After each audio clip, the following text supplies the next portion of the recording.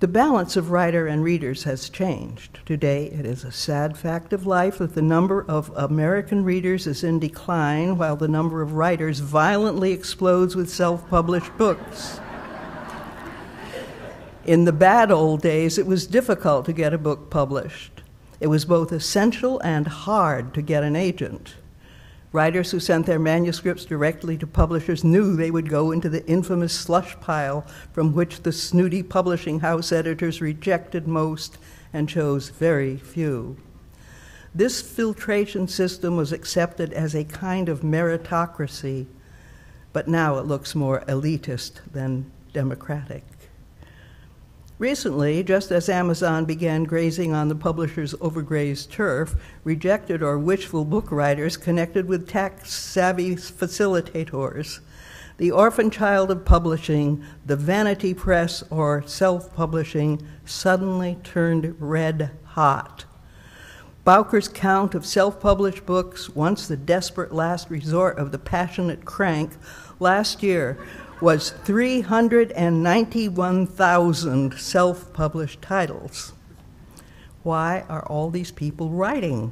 And who is reading the books?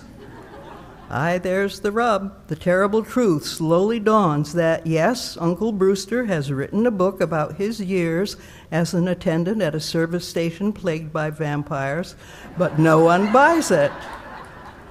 And it is lost in the tsunami of self-published books. Enter the dark world of reviews and more inventive ingenuity. One of the occupations tied to the book industry was that of reviewer, a job for which the only qualification was being able to read. There used to be two kinds of reviewers. One was a person who was paid for his or her reviews by a newspaper or a magazine, making a nod to culture.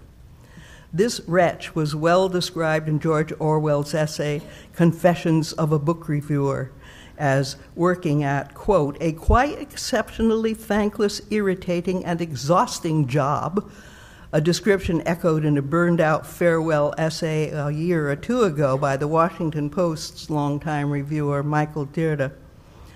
Orwell said that the reviewer, pressed for time and money, went from muttering, "God, what tripe," to cooing the rubbishy cliches, "not to be missed," and "a welcome addition to the pipefitter's bookshelf," and so forth.